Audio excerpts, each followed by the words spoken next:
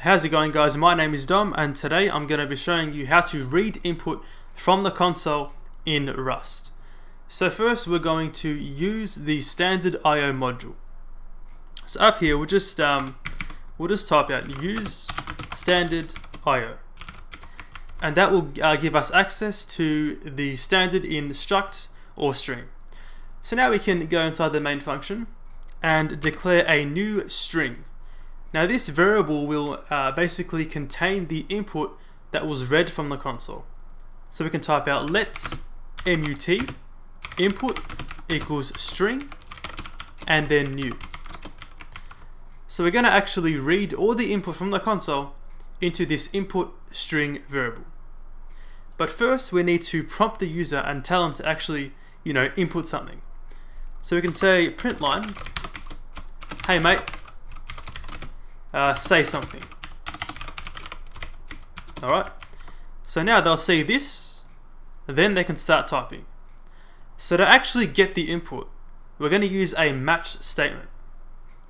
I'm going to type out match IO standard in dot read line and then pass in a mutable reference to input.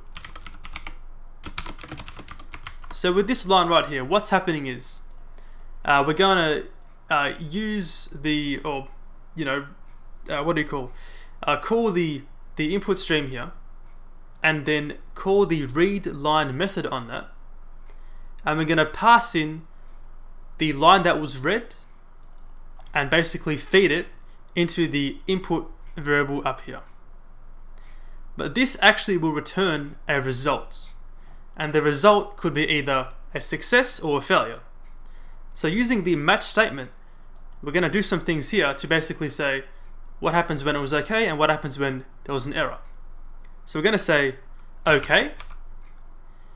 Now inside here, usually, in the Rust documentation, they put down B right here, and that will give us access to the number of bytes that was read. But in our case, that's not relevant, so we're just going to say underscore. And that underscore will ignore that, that variable or that value right there.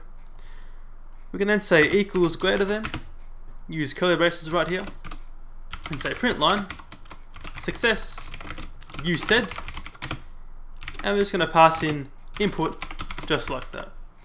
So it was a success and you said and then input. But if it was a failure, if it doesn't work, we're going to say error E. So this E is the actual error, so what went wrong.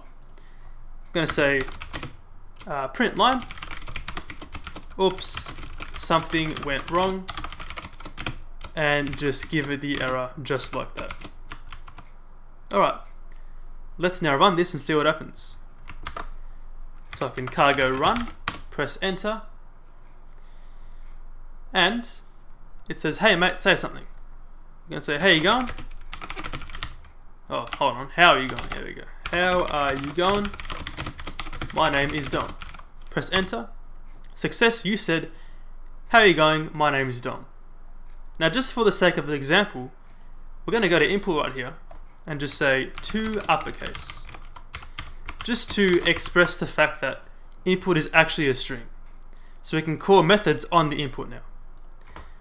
We'll try this one more time. We'll type in cargo run, press enter, and we can say hello, press enter, and we get hello, our input in uppercase. That is how you can read a line using Rust. Thank you for watching, and see you later.